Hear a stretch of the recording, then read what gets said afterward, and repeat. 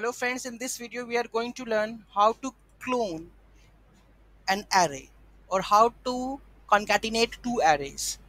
Okay, so let's start the tutorial. So it's basically on the new JavaScript, that is ECMA.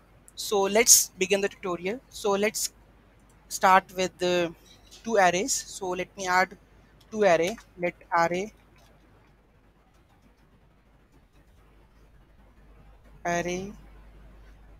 dummy. Don't put anyone here. I'm going to put two arrays. Item 1 comma item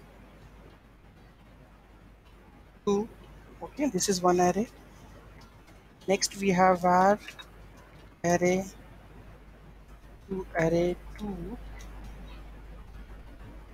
here we can mention array 2, here we can make it array 1 for naming array 1. Correct. Let's copy and rename it the variables. Array this item 3, this gonna be 4. Okay. I have facing this issue in my node project. Suppose we have we have array object and we want to push some full-fledged another object into the particular arrays. So what we have to do is we have to do it via new, that is called spread operator. Spread operator. What this spread operator does, it will clone the first object. So let's start with the var array 3 and make this one. In this we are going to push, or using the spread operator, 3 dots cloning array 1 comma with this 3 operator with array 2. Okay, so let's console.log this array 3.